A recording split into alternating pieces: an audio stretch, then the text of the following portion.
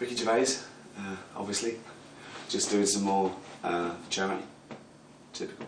What it is, the little posh four-eyed fella who organises this whole event, what's his name? Richard Curtis. He called me up, and he really does do an awful lot of work for this as well, I must say. He does a brilliant job and takes up a lot of his time, which is why he couldn't spend more time on Love Actually. He called me up and he said, Rick, Africa is still by far the poorest continent on the planet. Drought and famine still ravage the land, and lack of sanitised water and hardly any medical care means that disease is everywhere. Would you like to go there and film something for comic relief? I said, obviously not, it sounds awful. New York? Pay for me to go to New York and I'll film something. Now that's brilliant. There's so much to do and it's not depressing. It's excellent. So, off we go.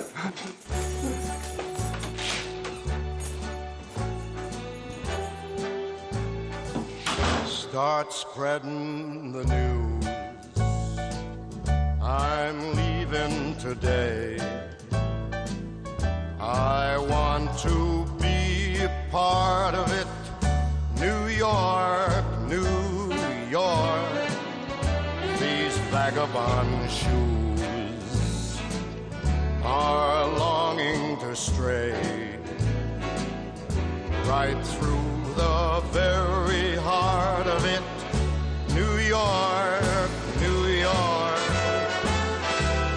I want to wake up in a city that doesn't sleep and find I'm king of the hill, top of the heap.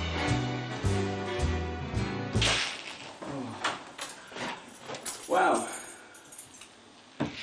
As you saw, that was amazing.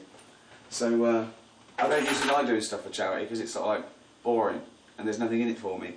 But that was one of the best freebies I've ever had. And it must have been good for comic relief to actually give something back for a change, because usually it's us celebrities doing stuff for them. So thank you. That must have cost quite a bit, but if you want me, quality costs. So yeah, thanks very much. Sorry, but just before you sort of go off, could we maybe at least get your views on, you know, what comic relief means to you? What comic relief means to me? It usually means Robbie Williams helping out a catchphrase-based sketch show. He did The Far Show, he's doing Little Britain this time, probably doing Bo Slept the next time. So, yeah, good luck to him, he's doing his bit, we're all doing our bit. Cheers. Sorry, but yeah, maybe could you at least maybe do like a little sort of appeal just to remind people what comic relief's about, you know, about the famine and the drought and so on. Oh, drought. Well, everyone has drought. We had a drought here, you know what I mean? In the long hot summer of 1976, we had a hosepipe ban in Reading. You know what I mean? We've all got our problems. My poor mum had to sneak out under the cover of darkness in case she got shocked by a neighbour with a bowl of water to do the roses with her back. You know what I mean? We sorted it out, we worked through it, just, you know what I mean? There was a government advert at the time, I remember, that said, save water, take a bath with a friend, which I did.